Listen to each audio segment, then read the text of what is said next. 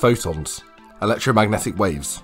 No matter how light may behave, one thing is for certain: light is the fastest moving thing in existence. It sets a cosmic speed limit for every other particle or information carrying entity in the universe.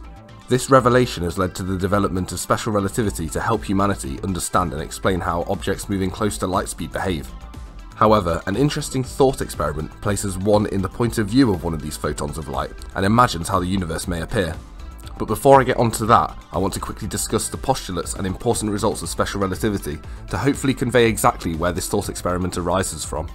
Although it's thought that light speed is the fastest and nothing other than light can reach such a speed, one may naively think that by adding more kinetic energy to an object it would eventually reach and surpass it. I'm sure many, if not all of you, are familiar with the equation kinetic energy is equal to a half mass times velocity, or speed squared. Therefore, you might think that given enough energy or a small enough mass, the velocity of an object could increase so much that it equals c, the speed of light, or can be greater than it. This is where we require special relativity to tackle such problem, as the formula showing on screen now for kinetic energy is completely wrong, at least in this relativistic regime.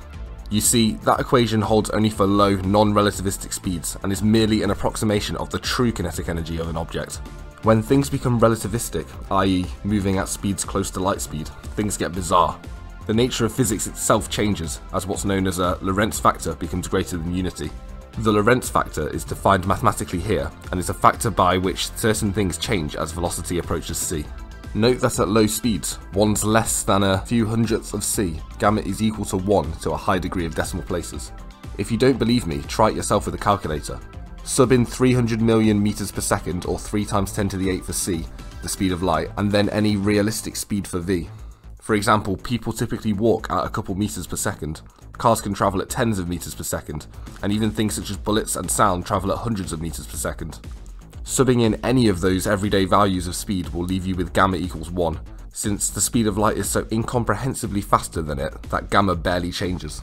Light is so fast that it takes seconds for it to reach the moon from Earth and only minutes to reach the sun. However, if you were to substitute in a speed for v which was slightly lower than c, one of a similar magnitude, you'd see that gamma increases noticeably from 1. And if you tried subbing in c for v, you'd get an error on your calculator, as it's trying to divide 1 by 0. This equation for gamma implies that as speeds approach the speed of light, the Lorentz factor approaches infinity, and similarly, the factor for light must be infinite. Awesome, that's all very neat, but what does this actually mean physically?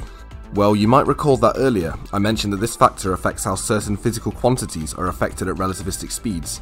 By that I mean the equations of motion change depending on the gamma factor, and what you're used to in normal speeds and kinematics is just an approximation.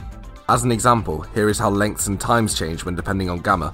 You can see that at high gamma, lengths get shortened compared to in the rest frame, and times seem longer. This gives rise to length contraction and time dilation. Essentially, for things that move at relativistic speeds, lengths appear shorter and time takes longer to pass than for a stationary observer. While confounding and hard to believe at first, I can assure you that these phenomena have been observed and verified through use of atomic clocks passing at different rates based on their speeds and such. And while I could go on for literal ever about all of the cool consequences of time dilation and length contraction, such as the twins paradox, there's one not often spoken about consequence, which is the heart of this video. Just quickly though, the gamma factor also changes our equations for energy, momentum, etc. Here is how kinetic energy is affected by gamma, and so you can see that you would need an infinite amount of energy for an object of finite mass to ever reach light speed. But put simply, special relativity and the Lorentz factor is the universe saying no, you can't ever reach the speed of light, unless you happen to be light, at which you must move at light speed. Now on to focusing what this means for light itself. As I already mentioned, light must have a gamma factor of infinity, which means that lengths are contracted so much that they essentially become 0. Let that sink in for a moment. Light cannot experience length as it moves at c. Furthermore, time gets dilated so much that the concept of time to a photon means nothing. Time never passes for that. You may be thinking that this seems unphysical now. How can a photon move if it doesn't experience time? Surely movement is just an object's position changing with time. Well, to a photon of light which doesn't know what length is either, it wouldn't understand. Not just because photons aren't conscious, we think, but because to it doesn't move and so it doesn't need time. Yes, to a photon it arrives at places instantly. Earlier I mentioned that to us it takes a photon a few minutes to travel from the surface of the sun to reach us on Earth.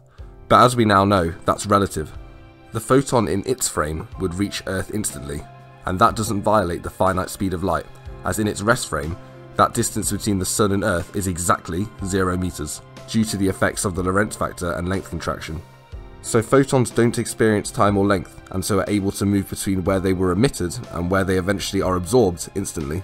And no physical laws are broken, as all lengths are 0 meters long, and so don't need any time to travel across. Pretty mind-boggling stuff, but this is indeed a truth about the universe. Referring to the title of this video now, if you imagine looking through the hypothetical eyes of a photon of light, you would just see the universe as a two-dimensional plane, a snapshot of what's in front of you, if you will. As to a photon, depth or length in the direction it's travelling doesn't exist, or is equal to 0, and time doesn't exist either. All they can see is a still unchanging planar surface in front of them. If you can get over not experienced time or length in the direction of motion, then this result becomes apparent.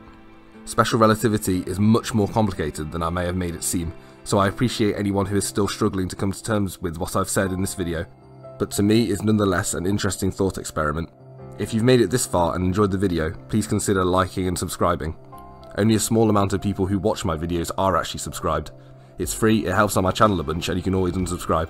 So with all that said and done, I thank you for watching.